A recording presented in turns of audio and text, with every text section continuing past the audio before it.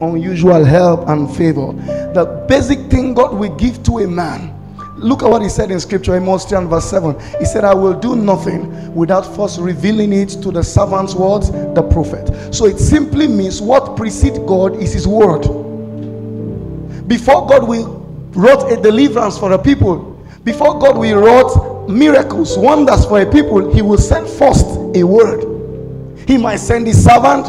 He might by their own engagement with the word unveil a truth to that person via spiritual revelation, such that it is expedient for that person to hold on to that word for its fulfillment. The reason why God will do that is because every faith or commitment of scriptures that leaves absolute responsibility on God makes him not be qualified to be called God. That's why even in Genesis, after creating the garden, he had to make a special tree, which he called the tree of good and evil. Because if he made no options like that, then it simply means that man had no option but was compelled to serve him. So he had to give man what we call the introduction of choice and free will, to choose whether to serve him or not to serve him. But because of your will and because of your what? Pleasure. So when we say behind your conception there is a commission, you can separate two syllables there, the word call and the word mission. So understanding that simply tells you that you are not the original missionary. One person had a mission and discovered that I need somebody to accomplish it. Then he calls you and says, go to the earth, help me to participate in this way. And then you are now called what? A commission. So he sends forth his word to his servant for the people to hold on to that word till they see the replication of that reality upon their life. So for this year our theme is what? Unusual help and favor. Exodus chapter 12, 35 to 36. Thank you. The Bible says, and the children of Israel did according to the word of Moses. And they borrowed of the Egyptians jewels of silver and jewels of gold and raiment. And the Lord gave them favor in the sight of the Egyptians, so that they lent unto them such things as they required, and they spoiled the Egyptians. Are we together? So when God is releasing help or favor to our people, is to give them payment for the arrears of their sufferings. Are we together? These were the children of Israel in the land of Egypt, being tormented, being in pain. The rescue mission agenda was via the mystery called favor. Every time in scripture God is liberating a man, liberating a person, taking them from zero to something, lifting them from the sand of the earth to the top of life, it is through the mystery of favor. The Bible says of Joseph, and God gave him favor before Potiphar and every other person in Egypt. Are we together? So favor comes to take you out of a painful situation, that even in the midst of struggles, in the midst of the hardship of these times, you don't feel the heat, because you are shielded by what? Favor. So why unusual help and favor? Number one, fulfilling heaven's agenda for the ingathering of soul. Why is God deciding to release this dimension of himself upon mankind now, upon us as a people, upon this ministry? The fulfilling of heaven's agenda for the ingathering of soul. The Bible says, I will shake the nations till the desire of all nations come to me. He said, for the silver, gold are what? Mine, saith the Lord. So when God is releasing this dimension of reality to you, it's not because he wants to make you just feel good. It's because of an agenda. Are we following? Marketing the gospel causes serious releases of resources. You can't push souls into the kingdom without massive resources. A great servant of God said the name of God is so heavy that you need so much of money to lift it up. Are we together? So you must have this at the back of your mind. That the purpose why God will do this for you fast is because souls in this end time needs to be what? Saved. And if you can't go, you groan. If you can't groan, you give. There is just something you can do. You have no excuse whatsoever not to participate in the final ingathering of souls of this time. Are we getting blessed already? Number 2, for the glorification of God's people, I want to trust God that in time to come, few days, few weeks, few months, we'll have young men and young women like you, like this, writing out bills for crusade and say, sir, please can you just organize people to go and preach to Garatu? Put all the bills on me. That's what we are talking about. The ingathering of souls. Right? Men, there are men who write out crusade. A father of mine was speaking to me. He said they said to him, any crusade you hold per year, he holds crusade in different nations and even across the country here. Every crusade she sponsors is start to finish. There are those who are looking for what to get from God. There are those who are saying, with the little you have blessed me, I will shock you to you and multiply me. Are we together?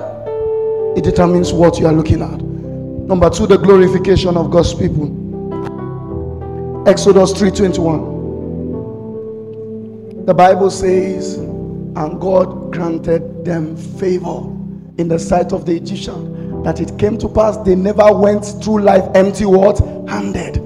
So that people can see life and know that God is good, even in the midst of the hardship, in the midst of the painful situations. Men can see the testimony of God's goodness in your life. Glorification of God's people. Isaiah chapter 60 verse 1 to 3. He said, in these times nations will be covered with darkness. There will be thick suffering and thick hardship. He said, but upon you the light of God shall what? Shine. Turn to somebody and tell the person, my case is different, because I play by a different set of rules. I am not governed by the economy of this world. My supplies is from above. That's why we are not moved. Whether dollar rise or dollar falls, it doesn't matter, because we are not sponsored by this earthly economy. Our life is not subjected, the Bible says, to the rudiments of these times. We live by a higher source of life. Are we following? The glorification of God's people. Psalm 125, I think, and verse 2 to 3. He said that the rod of the wicked should not rest upon the lot of the righteous, lest the righteous put forth their hands into what? Iniquity. There is a kind of hardship that can push men to iniquity, because their faith is not yet rooted in the word. So even scripture confirms it. You think many people want to do the things they are doing? Do you know what it is? For somebody to see his mother or father at a time point, and the only option she has to raise that 9-10 million for that surgery is prostitution. Sometimes when you see the kind of things people do, the Yahoo and the rest of them, I don't support that and I'll never do. It is for the crave of survival. Is that not so? The craze of survival. People are struggling to have what to eat. So God will have to release unusual help to your direction and favor to glorify his people. Check through scripture. The period where there is much suffering is the period where God's people were more elevated. So you must understand this mystery. Are we following? Number 3. For the relevance and the dominance of the church. By unusual help and favor. For the relevance and the dominance. Isaiah 2 and verse 2 to 3. The Bible says, and in that day the house of the Lord will be lifted up above all mountains of the earth, and many shall flow into it, saying, teach us your ways. So that's why the first thing you come to learn in the church is to be taught. Not just to pray and sing, but to be taught. That's why I wonder how you sit in church and don't write. He said they will say to us, teach us your ways. So if you are coming to a spiritual school, a spiritual hospital, how comes you are not ready to take note as regards the writings and the teachings of God? What you got off the place with excited that you came to church? Are we following? To teach us his ways, the relevance and the dominance of the church. So the church will be in charge, taking sectors. We see believers rising, doing mighty exploit for God's kingdom. What is exploit? Attention commanding results.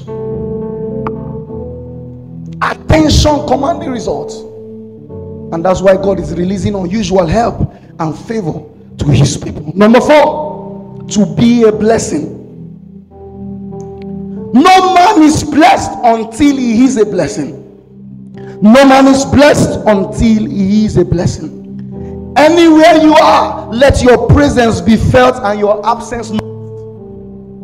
Genesis 12 and verse 2. He said, and Abraham, I will make thy name great, and I will bless you, and thou shalt become what? A blessing. So the end product of God's blessing is upon your life is that it should show on the lives of those what? Around you. That's why God will help you.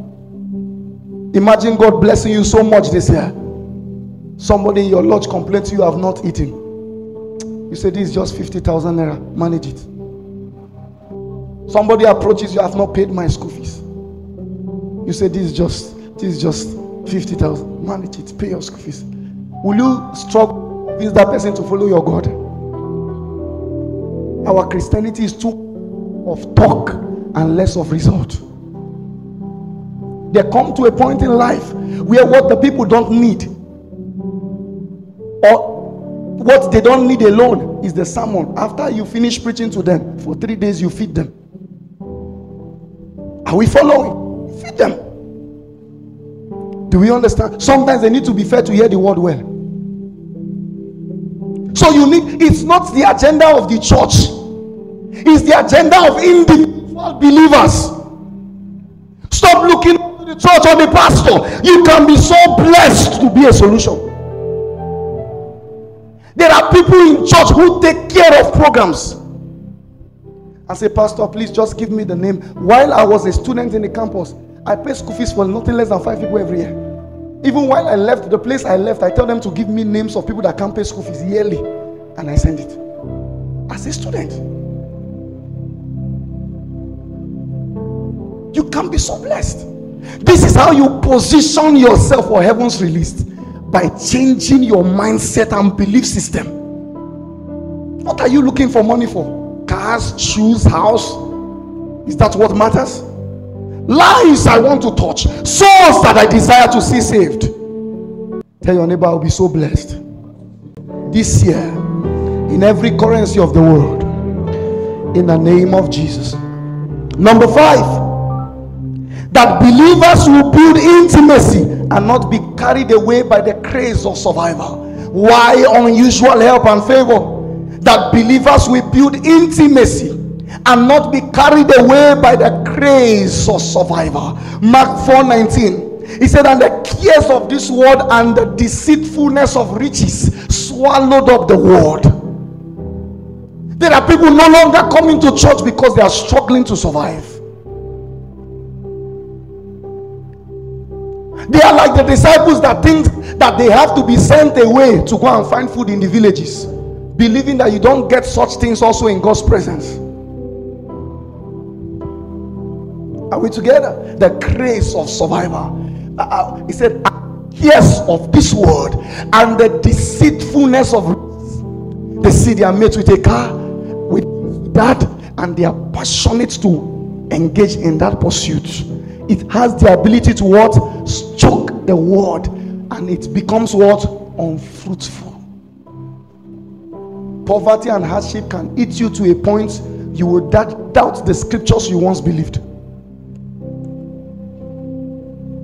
Poverty can hit you, hardship, difficulty, that you will back at the God you once followed. You will disown the God you promised. I love you forever. I love you forever. You will disown him because of pain. Are we following? Say to yourself, this year I enjoy unusual help and unusual favor. So are we getting blessed already? Because we need to extend. When the purpose of a thing is not known, abuse is inevitable. We can just begin to shout about the word unusual help and favor, unusual. Why is God deciding to do it in this time? So when he begins to, once your heart is positioned right, the blessing comes naturally. We call it the law of eventually in scripture. Once Paul plants, Apollo waters. Even without prayer point, what follows is increase. Those are what we call the eventual. It will happen by itself because the law is in place. Are we together? Are we getting blessed? What are the proofs of favor? How do you know that you are beginning to enjoy this favor? Number one, unusual kindness. The proof of favor, unusual kindness. That is gentle and special treatment. People treat you specially. They treat you, they handle you and handle your matter with care. Then we can say there is a strange favor of God upon this man's life. Gentle and special treatment. Number two, access and privilege. Access and privilege. What is privilege? Privilege is an invitation to realms that are higher than you. Imagine Dangote saying, can we have a dinner together? Unusual access and privilege. It's compelled by the favor of God. Number three, are we getting blessed? Acceptance. Everywhere you go, you are acceptable, even before your enemies. Just like Joseph, whether they throw you in Egypt, throw you anywhere, you are what? Accepted. People just act like you. That's number three. Number four, announcement and visibility. Because favor brightens your star even if you hide yourself. Announcement and visibility. Suddenly, it's not because you are doing something so big, but you are just getting known by itself. How many of you have seen those kind of mysteries? You just see a man, because like the way God lists men in his kingdom. A season will just come, you just see a man coming out everywhere, pa, pa, pa, and he has been there for years. What is happening suddenly? The favor of God has now rest on his life.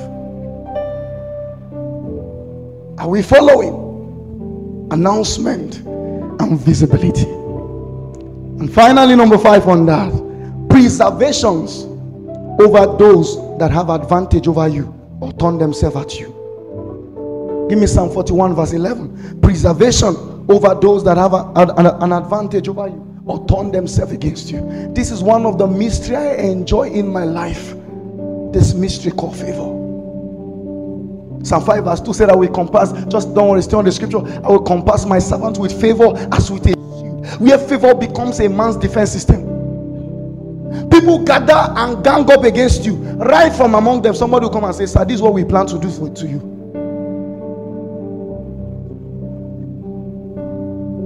Are we following? The Bible says, by this I know that there is a way to know favor on a man. Did you see that?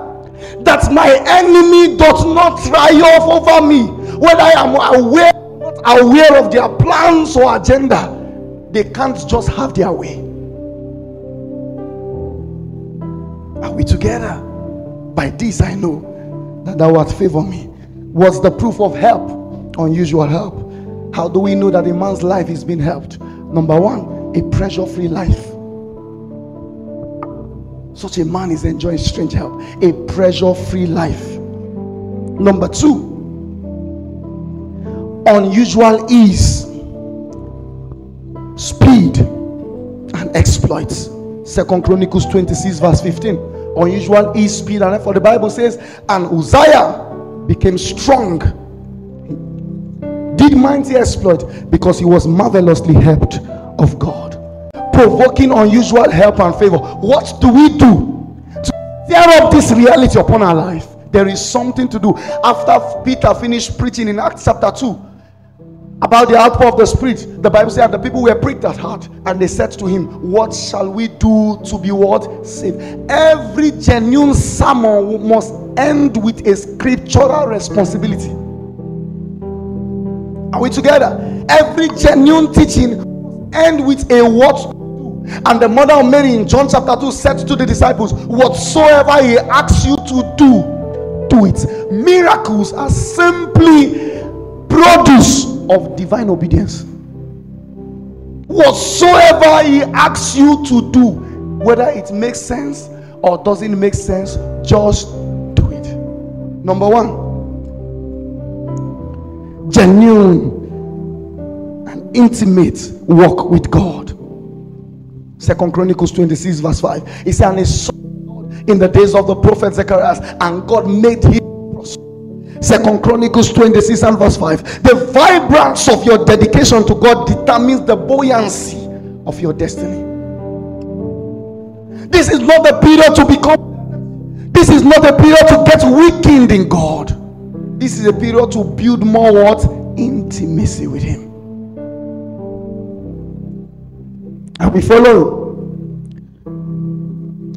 When your life revolves around God, good will revolve around you.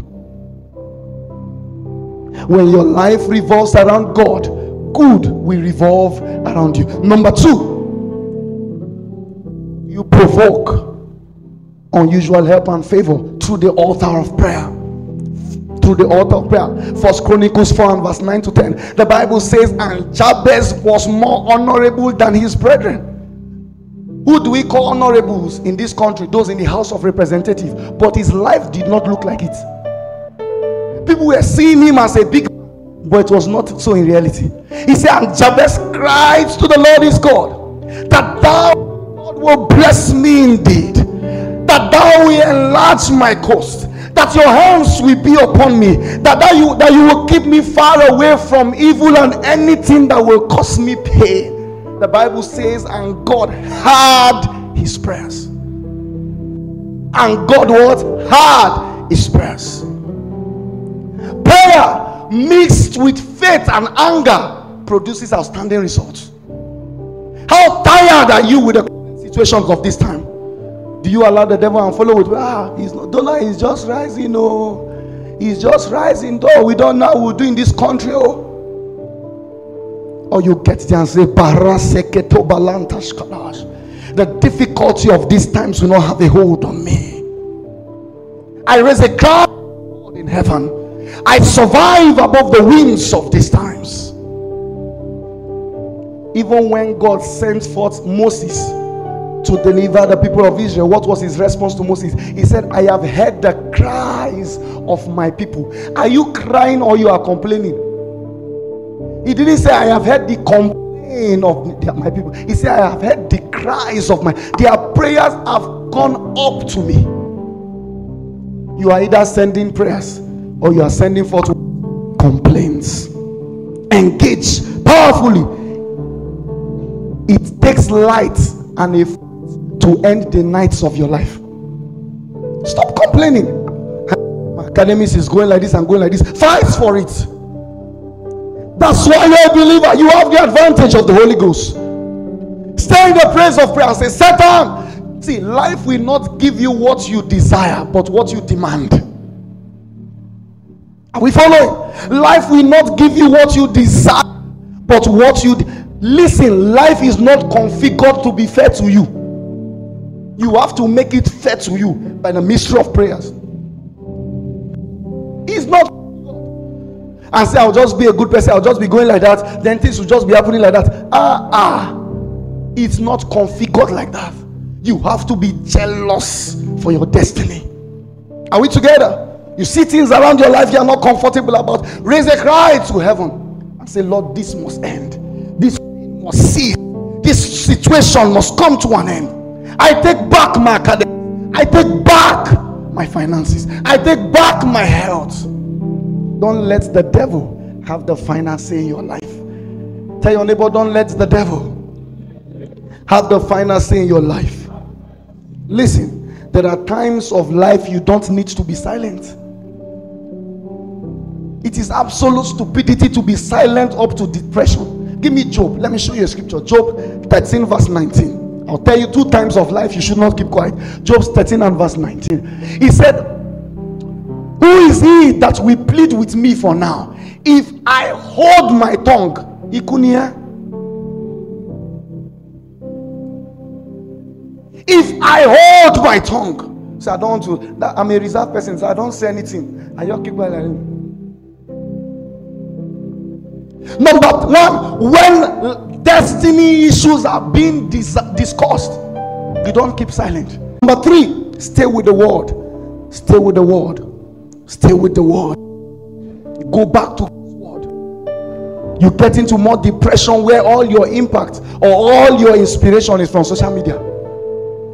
You go, you see the kind of cars your mates are riding, the kind of things that that's happening to them. You are under pressure. Behold, I have set before thee open door, and no man can shut it. Why? For you had a little strength, but however you kept my word.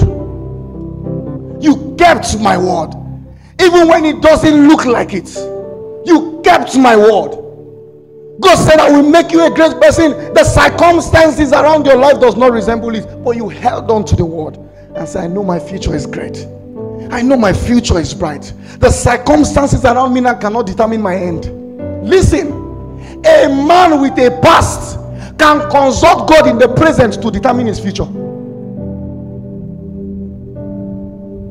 A man with a past, no matter how it looks like, can consult God in the present to determine how his future becomes. Stay with the word. You come to church, you heard the word. This week, strange realms of favor. Day one, nothing. Day two, nothing. You said it's not for me. Do you know how men have believed this God? Do you know how they've believed this God? Do you know what it is for a man to leave his family, to carry his family and tell his kindred that they say I should go somewhere I don't know? I should just be going. That's why the Bible says when he got there, he got to a location and had a conviction that it looks like this is the land of the promise. Hear what the Bible says Abraham said. He said, and he looked for a city whose builder is God. Should I explain that scripture? It simply means he told himself, this cannot be the produce of this encounter. You look at what you are going through, the process and dealings around your life. Does it resemble that you want to end a non-entity? Does God waste his time with this kind of wahala he passed me through?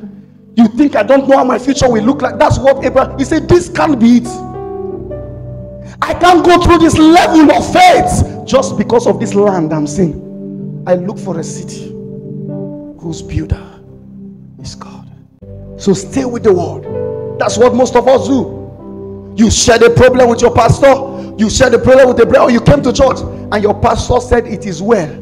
It's a mighty rema in front of you. Hold it with your life.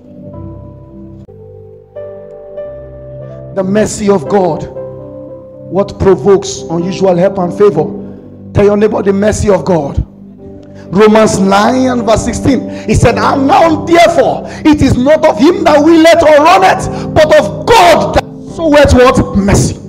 That's why many are stranded today and not married, because they were so reliant on the self, in the fact that I kept myself, I did not spoil my life, so I deserve the best. Who told you? It's still by mercy. The mercy of God.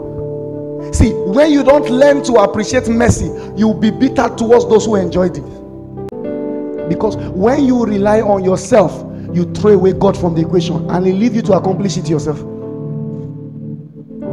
It is not of him that willeth or runneth, even though the person willed, the person also ran. But however, the conclusion of the matter is that there is an equation inside called what? Mercy.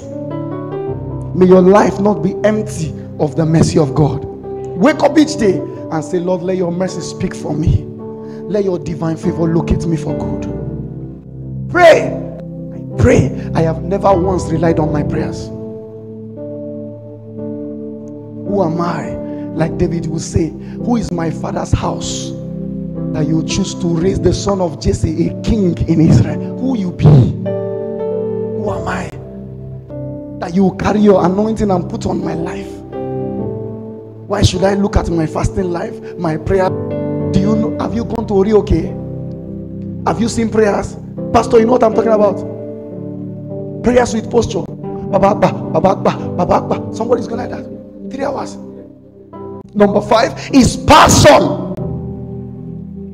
Passion towards God's house and agenda. Passion towards God's house and agenda. Give me Psalm 132. Passion towards God's house and agenda.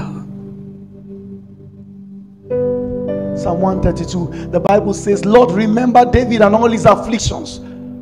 How he swore unto the Lord and vowed unto the mighty God of Jacob. Surely I will not come into the tabernacle of my house, nor go into my bed until, or give sleep to my eyes, or slumber to my eyelids, until I find out a place. Is God first in your life? Is God first in anything you do? The Bible says he swore.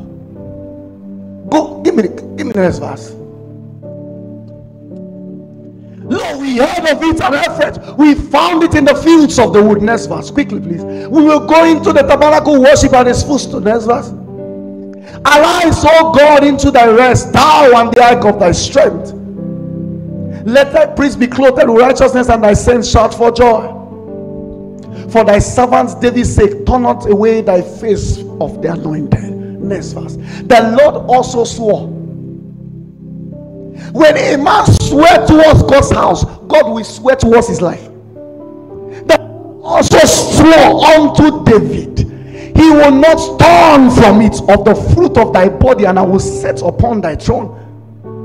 If thy children will keep my covenant and my testimony that I shall teach them, their children shall also sit upon the throne. For the Lord has chosen Zion, he has desired. Did you see that?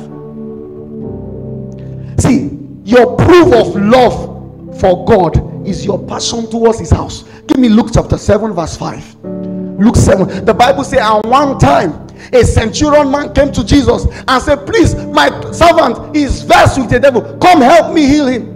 And Jesus was so busy at that point in time not to give that person attention. So don't be angry if you kept calling your pastor and he at that point. Even it was so like that for Jesus. The Bible says, and they said to Jesus, for he loveth our nation. What is the proof of that, Lord? He built a synagogue. If you love God, you will build this house and not destroy it. Anyone into the agenda of destroying God's house is a proof of the absence of love. You are just a traditional Christian coming there. While growing up, I was walking through a street. I saw the signboard of a church mounted on fire, pulled down. I went, got the cutlass, dug, set it back. It was not my local church. Passion that this is not befitting to God's house. Passion towards God's house. You must set aside an allocation for God's house if you want to provoke favor. You see, God is not careful towards men who are not mindful of him. You can't come here and be crying to a God that you show no concern towards. That's the fakeness of Christianity. Church, you won't come. Service, you will not do. Commitment, you will not do. Then you come, only you have problem. You're not shouting more. Arise in your strength. From where? Have you arisen yourself? See, if you do the right things of God, you will pray less. I didn't know till date when I prayed against an enemy.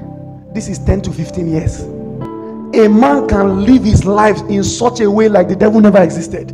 Have you not seen that for Job? The Bible says that it had to take God to remind the devil that Job was existing.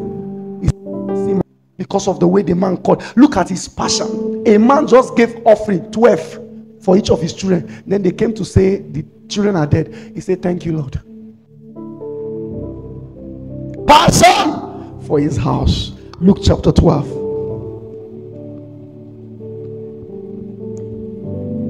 Luke 12, 20 to 20 and 20 to 21. Luke 12. But God said to him, thou fool, this night thy soul shall be required of thee.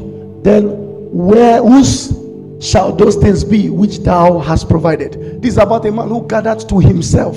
Everything was about what? Himself. The Bible called him what? A fool. Next verse. It says, so is he that laid up treasure for what? himself and is not rich towards God. A man who has money that God cannot see is called what in scripture? Say it loud. Say it loud. A fool. I will never spend anything on myself that I've not spent on God.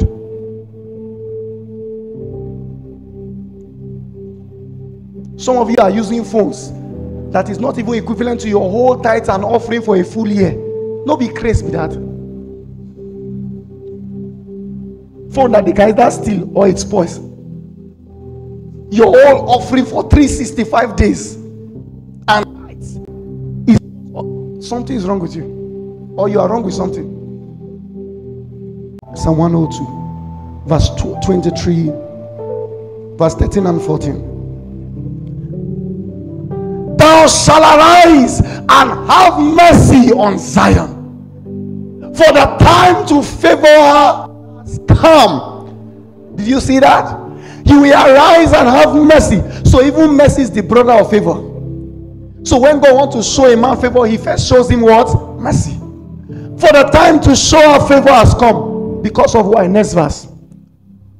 For thy servant take pleasure in her stones and favor the dust thereof of your kingdom. Their heart pants for anything that has to do with God.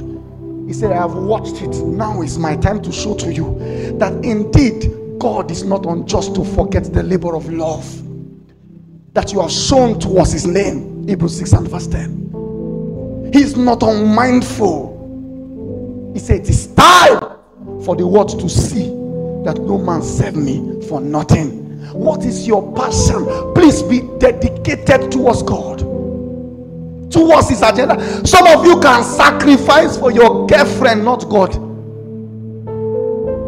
Your boyfriend said, I'm so busy, can we talk 1 a.m.? You said yes. The church said there is prayer 12 to 1. You say it's not easy. Can't they consider people? Now you have prayer points, you brought it to church. Meet your boyfriend. Are we together? One time a young man was asking one of my father in the service, I come in, sir. Sir, it's not as if I'm saying they are doing anything with the tithe offering, but they say it is to God. I want to know, after we close on service, which time the God used to come and collect it? I like my father. And he replied him too. Last week, were you sick? Who did you ask to pray? To who? So when it is sickness, I should help you and tell him. But you drop money, you want to know that he came down. Hebrews chapter 7, verse 7 down to 12. He said, and men receive tithes of men.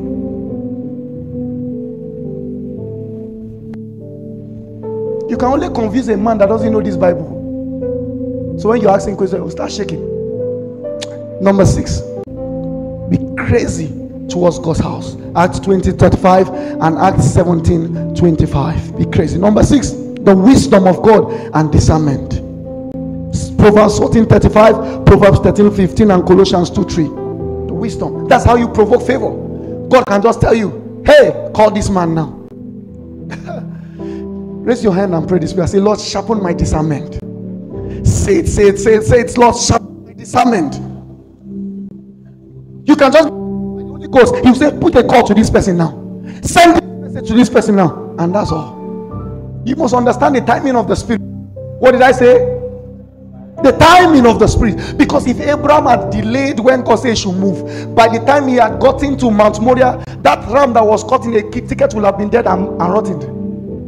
You don't know? That's how I will give a prophetic word and say, somebody come out. And they are meeting us after. I said, the anointing to solve it has gone. It came at an instant. You are after service.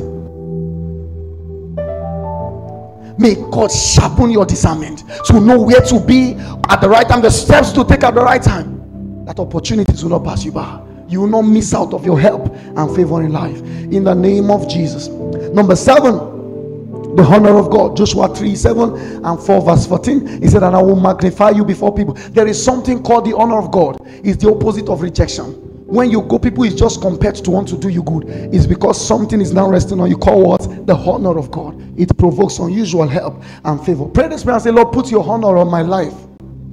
I pray that prayer every day. The honor of God. When God honors a man, put your honor. See, when the honor of God comes on a man, then people begin to do to the man what they wish to do to God. Listen, when the honor of God comes on a man, then people begin to do to the man what they wish to do to what? To God, because of that honor. Number 8, think and trust God beyond yourself. Think and trust God beyond yourself. Sow seeds of favor. Be a blessing. Yes, you want to enjoy unusual help and favor. You to sow it. Help people. Right now in the ministry, every Wednesday is declared for us Kindness Wednesday. Is that also? That look for something to do for somebody. Every Wednesday for this year, we're together. Can we pray that prayer again? Oh Lord, Oh Lord, restore my wasted years. restore my ways. Raise your voice and pray quickly. Help and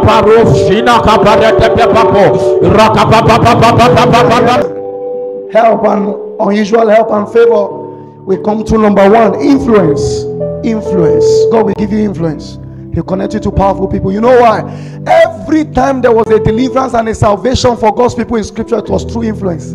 I'll show you an example. Esther. Mordecai said, in a position for a time as this. By her influence, the whole Jewish race was spared. When it was a time for the preservation of Jesus' body, it was Joseph of Arimathea. He walked to Pilate and said, give me the body. Else it will have rotted there, because the disciples fled. Influence. Are we getting blessed? Number 2, help will come through massive resources. Number 3, through unusual access. Number 4, divine assistance. Open your heart this year for the supernatural. Don't think no normal human being can survive these times. The hardship is real.